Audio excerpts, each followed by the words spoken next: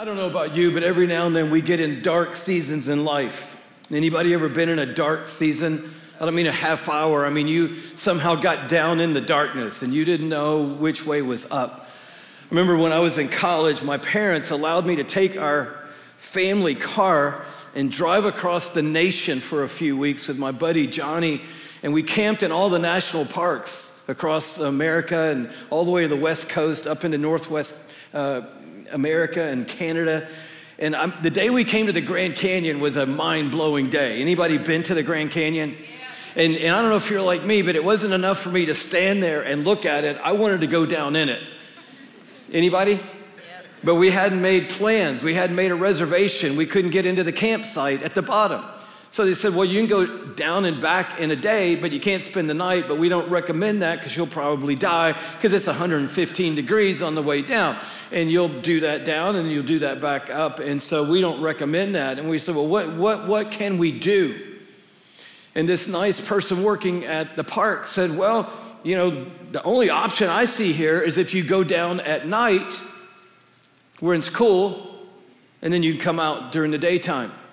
It's like, okay, that sounds like a great plan. So midnight, me and Johnny started down the Bright Angel Trail. It wasn't too bright, didn't see any angels, and it looked a little bit scary. But we started down. And for hours, we just did the switchbacks. We didn't talk a lot, didn't hear anything except the wild donkeys. And they were snorting and kind of, pawing at the ground like they were going to, trample us at any point. And we're like, okay, don't know where they are, but we can hear them, can't see them, but that's okay, keep moving. So we keep moving down this trail, switchback, switchback, switchback. Hour goes by, 2 hours go by, 3 hours go by, 4 hours go by. And finally, we're down in the bottom of the Grand Canyon. We're a mile deep in the earth.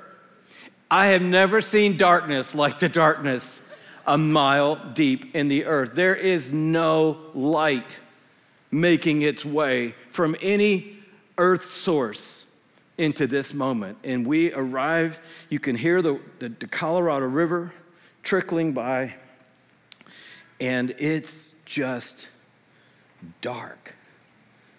You ever been in that place? I knew how we got into that darkness.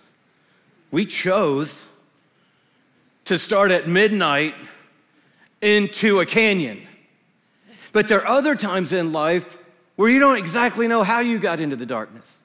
You're not really sure how you arrived at that place, but all of a sudden, you can't feel God, you can't hear God, you can't see God, and you're not convinced that God can see you, and you certainly aren't convinced that God can hear you, and you start to wonder if God is there, and if he is there, does he even care? Has anybody been in a dark season like that in your life? Well, that's what I want to speak to today. I want to speak today to this idea when God is silent, or when God seems silent. Where do we turn, and what do we do when God is silent? There was a time in the history of our faith like that. It's that one big page turn between the Old Testament and the New Testament. In our printed Bibles, it goes so easy. We got Malachi, the last prophet in the Old Testament, and then you turn the page. And in my Bible, you get a header for the New Testament, so you get kind of a free page in there. And then once you turn that page, instantly, you're at the Gospel of Matthew.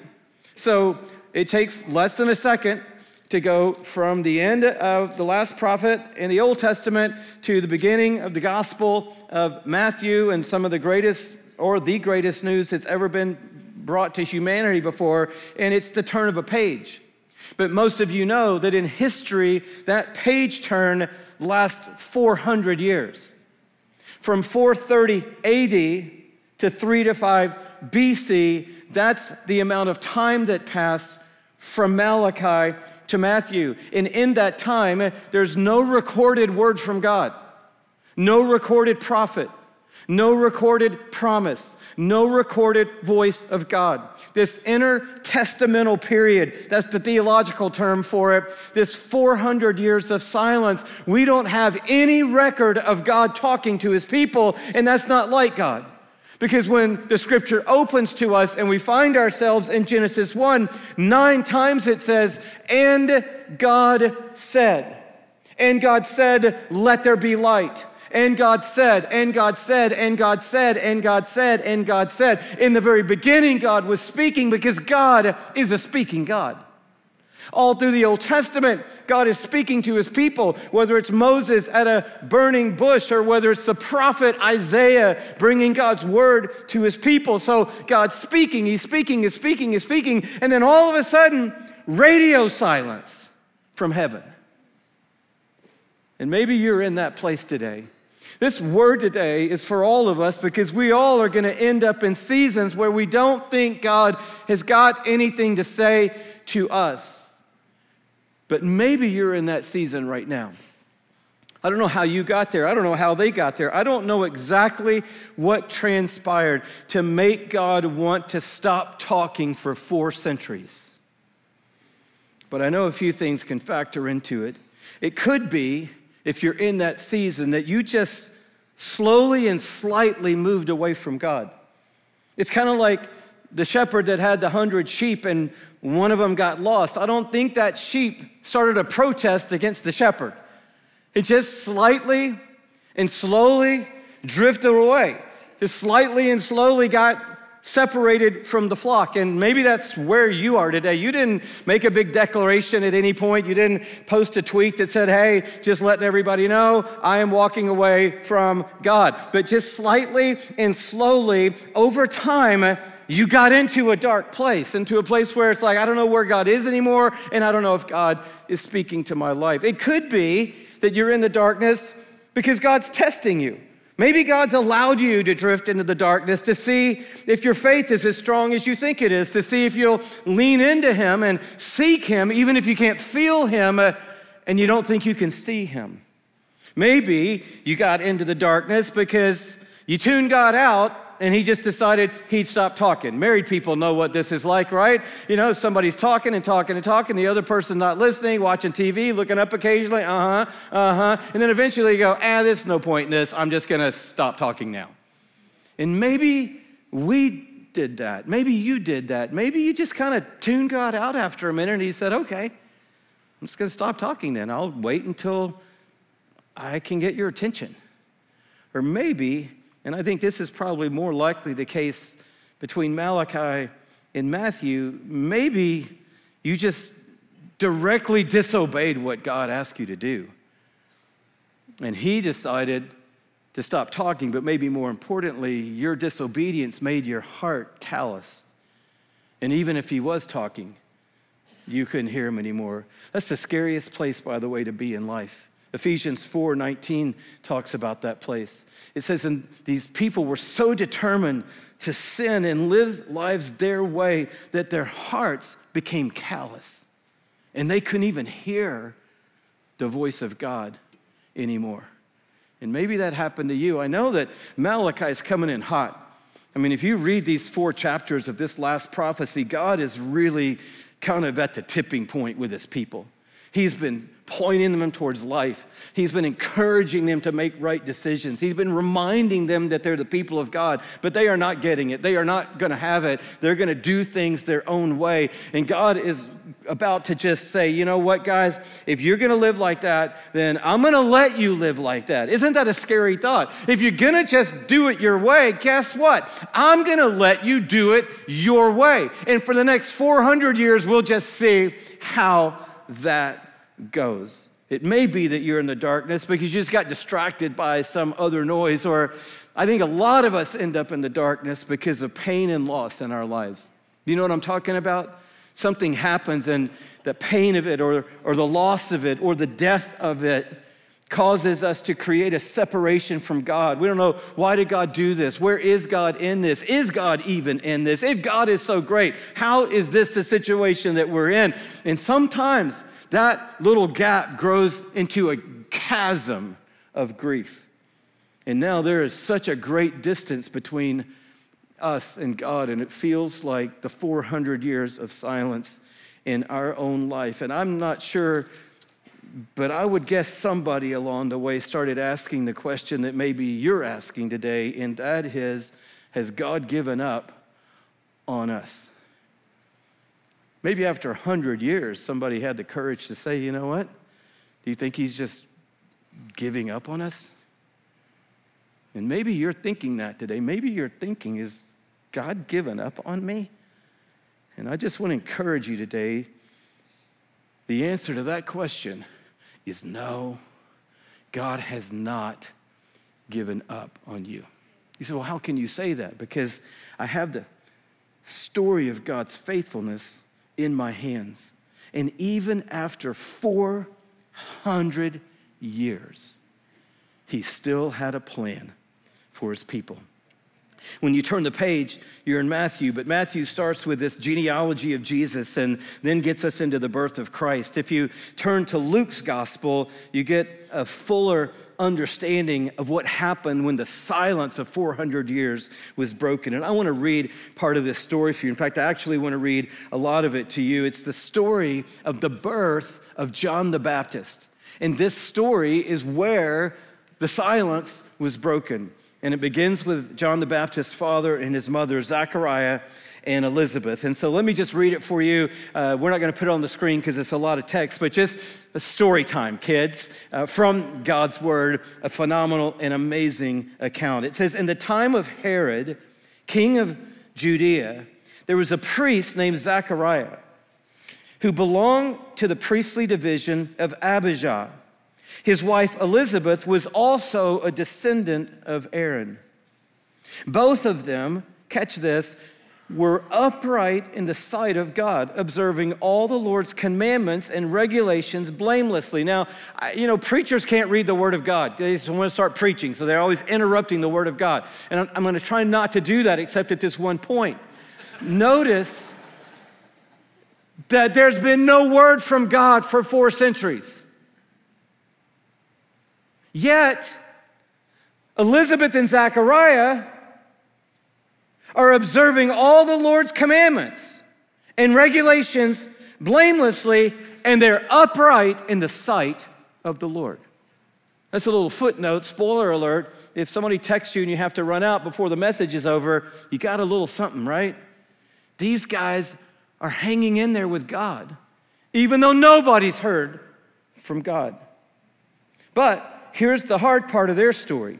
But they had no children because Elizabeth was barren and they were both well along in years. So they were in a generational silence, but they were also in their own personal silence where they'd been praying and seeking and hoping from God. But up until now, nothing.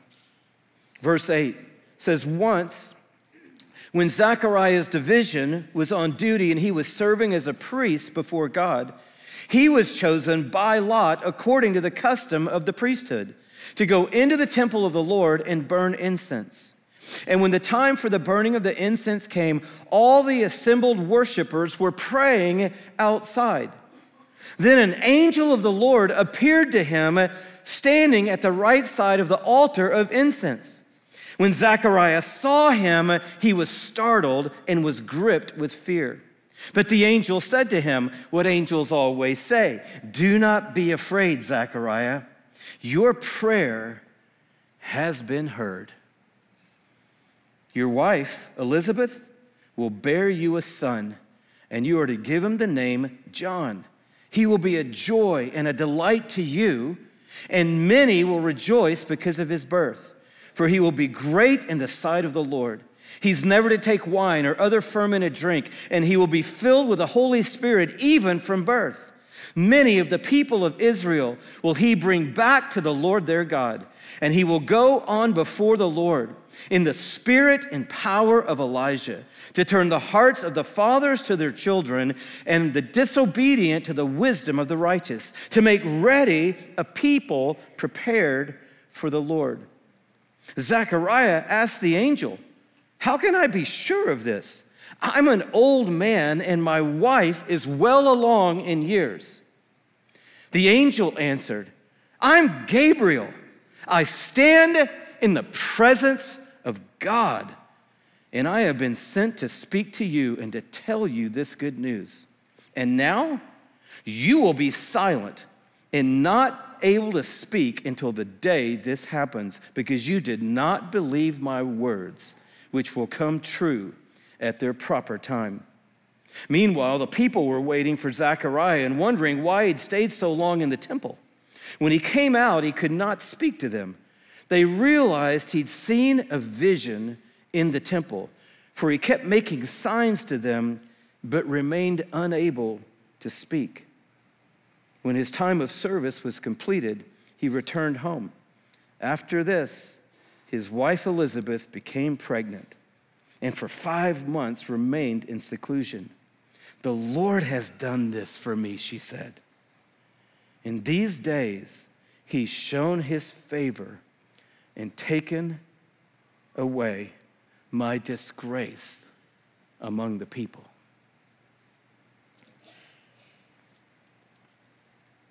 When it was time for Elizabeth to have her baby, she gave birth to a son.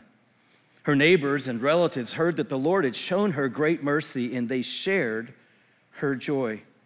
On the 8th day, they came to circumcise the child, and they were going to name him after his father, Zechariah. But his mother spoke him and said, "No, he is to be called John."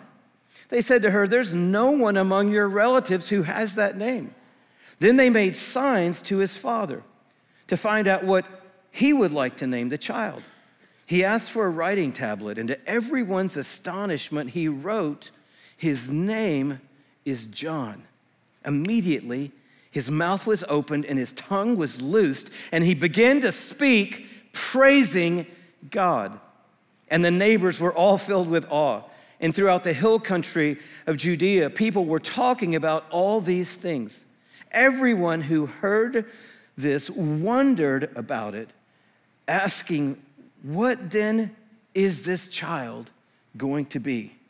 For the Lord's hand was with him, and his father Zechariah was filled with the Holy Spirit and prophesied in song. When the 400-year silence broke, Gabriel appeared and spoke to Zechariah and fulfilled what Malachi had foretold. So what do you do if you're in the silence? A few things. Number one, walk by faith and not by feelings. Walk by faith and not by feelings. 2 Corinthians 5:7 says, "For we live by faith, not by sight." And so if you can't see or feel, and you're not sure that God is even in the equation, that's the moment where you walk by faith. I love that when the angel arrived, he found Elizabeth and Zechariah upright in their lives, honoring the ways of God, living in the promises of God's word. They were walking by faith and not by sight. They were still on track with God, even though all the markers around them gave them an indication they should bail out at this point. And I'm telling you, we are a generation walking by feelings and not by faith.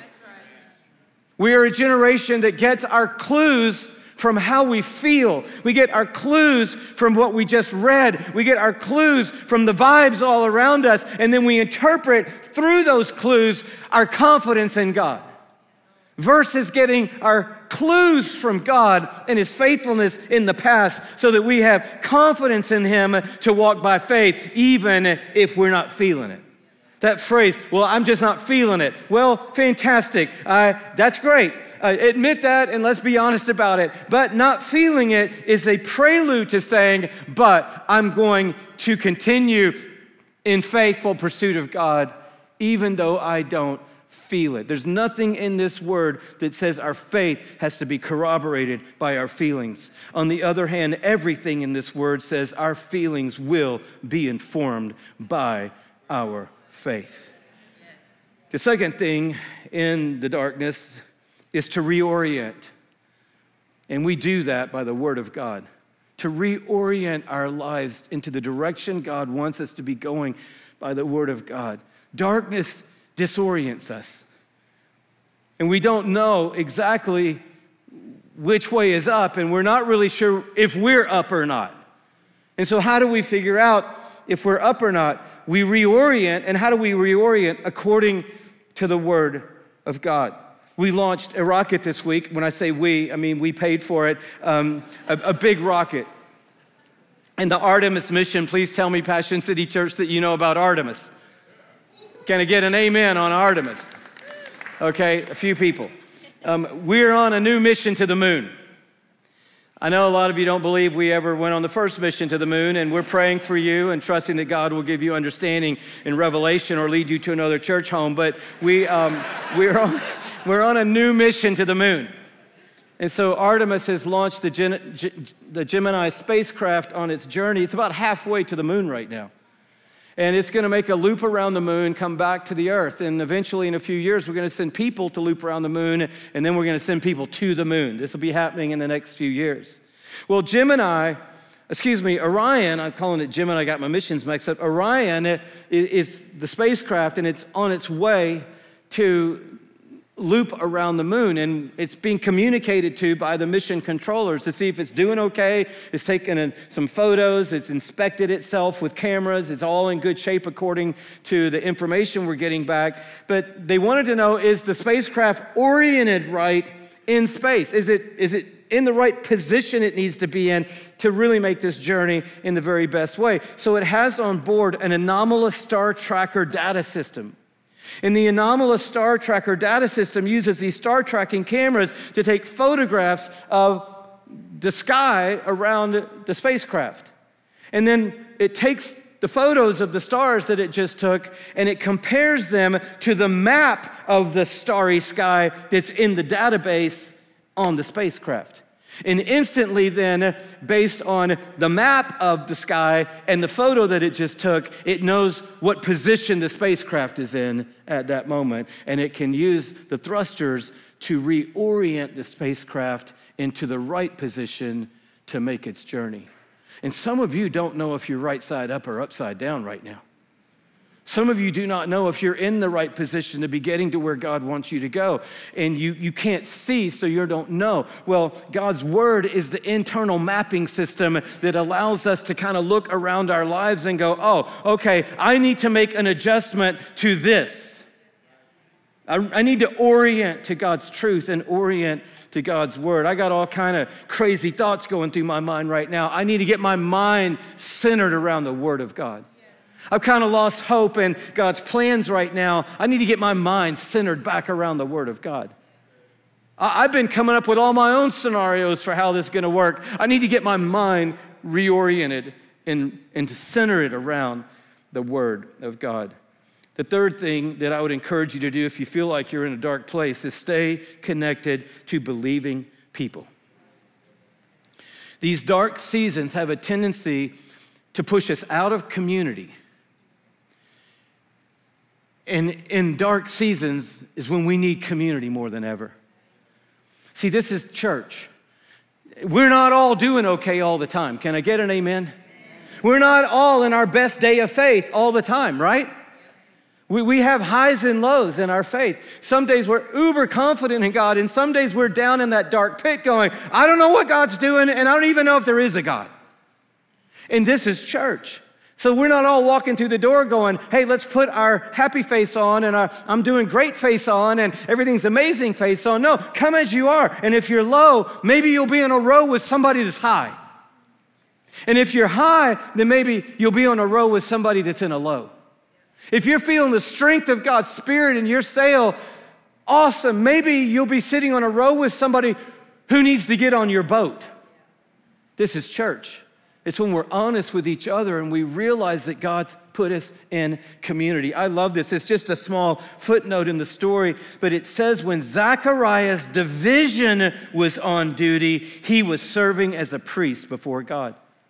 The whole company of priests that he was connected to, it was their turn to serve. It was their time to move. It was their time to be in the temple. Therefore, moving with community, Zechariah was there. He was in a dark season generationally, but he and Elizabeth were in a dark season personally, but he was still in church because his people were in church that day. So become a door holder at Passion City Church and keep showing up with your door holder team when you're in a high or when you're in a low. When you feel it and when you don't feel it, keep showing up with the people of God. Get in a connect group. Get around some people of faith and stay around the believing people. That's where you need to be in the dark season of life. The fourth thing is, if you're in that season, I just want to encourage you to worship God in the dark season of silence. You're like, well, that doesn't make any sense at all. You worship God like Zechariah did once you realize, oh, we're having a boy, and bam, he just was born. And now I'm going to call him John like I was supposed to do, and the angel showed up and told me that God had done something amazing, and now I can talk again, and the first thing I'm going to do when I can talk again is praise God. That all makes sense. But I want you to notice that Zechariah didn't just erupt in praise the moment that his mouth was opened and his son was born, and this incredible promise and prophecy was spoken over his son, John. He was worshiping God and praising God in the barren day before the angel even arrived. When God broke 400 years of silence, he found Zechariah at the altar burning incense of worship to his God. He was worshiping in the 400 years of silence. He was stoking the fires of worship so that a fragrance could rise up to the throne of God. In the wondering, he was worshiping and praising God. His name, I was reminded this week, Zechariah, means the Lord remembers. And God wants you to hear that today. God remembers you. He hasn't forgotten about you. He hasn't forgotten about your story, about what he promised, about the plans that he's gotten for your life. He hasn't forgotten all that. But what I loved about this text is not only does God remember Zechariah, but Zechariah remembers God. Zechariah remembers Yahweh. Zechariah didn't forget God, even though no one had heard from him for 400 years. He still remembered the God of Abraham and the God of Isaac and the God of Jacob. And that same God is your God. Do you remember him today? Do you remember today? Are you cognizant today of the fact that your God is the God of Abraham and Isaac and Jacob, the God of Malachi and the God of Matthew, the God of Zechariah and the God of Elizabeth, the God of Mary and the God of Joseph, the God of the ages is your God. So worship him today, even in the silence. Why should I worship him in the silence? Because when you worship him in the silence, there is a song, and now the quiet has been broken. That's right. You can just say, man, I don't know where God is, and I don't hear anything, I don't see anything, and I'm just in the dark over here. Or you can light a light, and you can light a fire, and you can burn incense to God. And you can use your voice to say, even in the dark, God, I don't know where you are. I don't know what you're doing. I don't know how you're doing it. I don't even know if you're doing it, but I know this. I know you are a good God who's given everything you have for me. Therefore, even in this silence, I'm going to offer incense to you. Number 5, just 2 more of these. To believe in hope. This is what you do when you're in the dark. That what God has said, he will do. Anybody believe that today? I can't see it. I don't know. Not adding up, but I believe God's going to do what he's going to do. In Malachi, he said a couple of things specifically. I love this. In chapter 3, verse 1, he said, see, I'll send my messenger who will prepare the way before me. In the very last verse, before radio silence, can you imagine the weight of this verse? Not going to talk for a while, so might want to hang on to this one. He says, see, I'll send you the prophet Elijah before that great and dreadful day of the Lord comes. And he will turn the hearts of the fathers to their children and the hearts of the children to their fathers. I'm going to send a messenger. He'll prepare the way for me. I'm going to send the prophet Elijah before the terrible day comes, and he's going to turn the hearts of the fathers to their children and the hearts of the children to their fathers.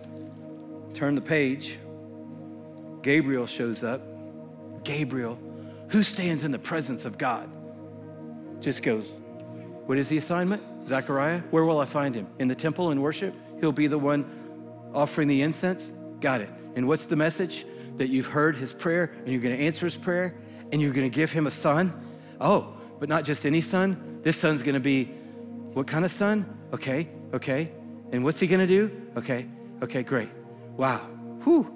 Man, hope he's ready. That's quite a word. Whoosh.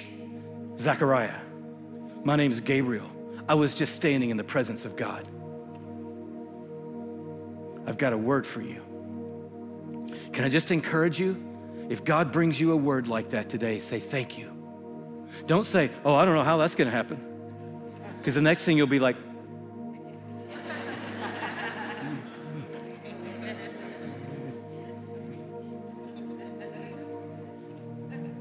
and for 9 months, you're going to be making hand gestures and drawing on paper. If God brings you a word today, say thank you. You're like, but Louie, I don't know. I know, but don't say that part. Just don't know. And say thank you.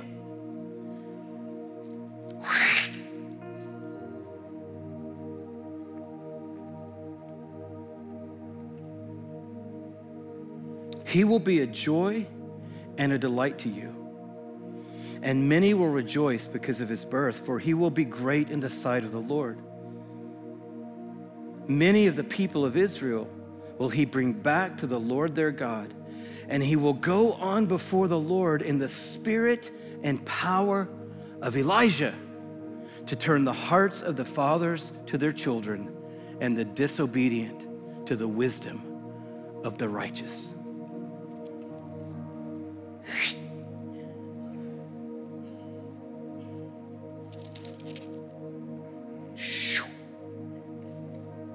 God is gonna do what he said he's gonna do.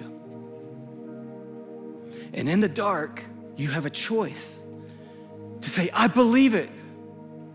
No, I can't explain it. No, I can't make sense of it. No, I can't see it. But I'm choosing to believe that my God is gonna do what he said he's gonna do. And he's not just gonna do what he said he's gonna do. He's gonna do it in a better way than I could even imagine. All they wanted was a child. And I'm sure in this culture, they wanted a son. But God said, not only are you going to have a child, not only are you going to have a son, you're going to have a son who's going to be favored by God in the spirit of Elijah. He's going to go before the Lord and prepare the way for Jesus Christ, the Son of God. He is going to announce the coming salvation of God and the mercy of God and the work of God to bring people into a relationship with him. Your son is going to be John the Baptist.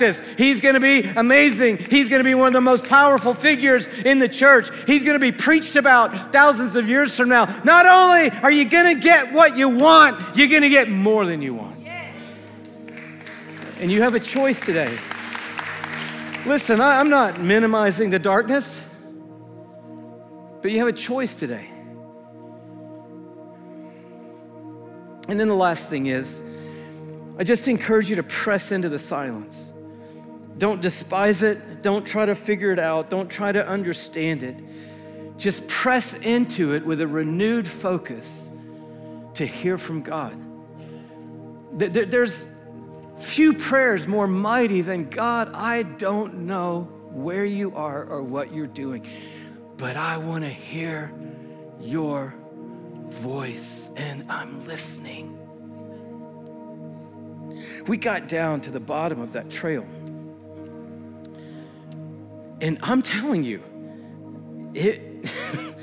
it's weird when you're a mile down in a crevice. And we decided we'd lay down and sleep for an hour or two until sun came up.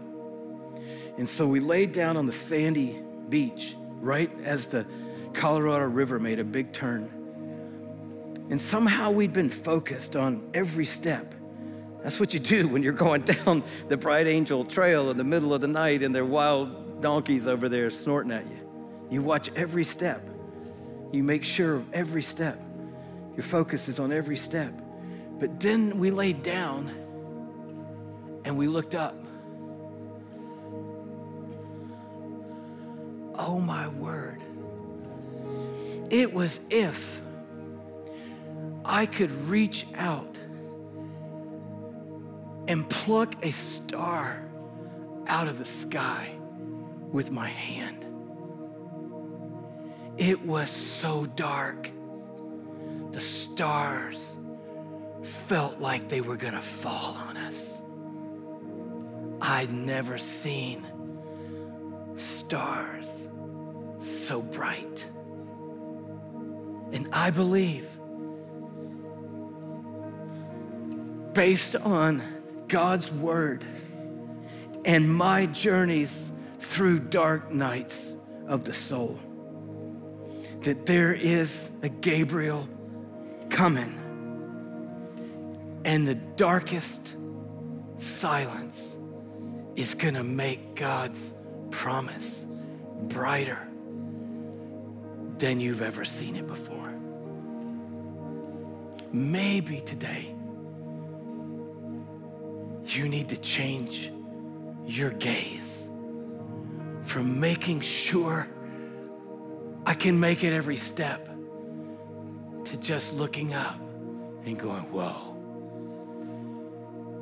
that's so much brighter than it was when we were up at the rim, somehow down in this pit, down in this hardship, down in this darkness. Your goodness, your mercy, your promise, your hope, your heart, your hand, they're brighter than I've ever seen them before. Thank you, God, for lifting my gaze up to see you.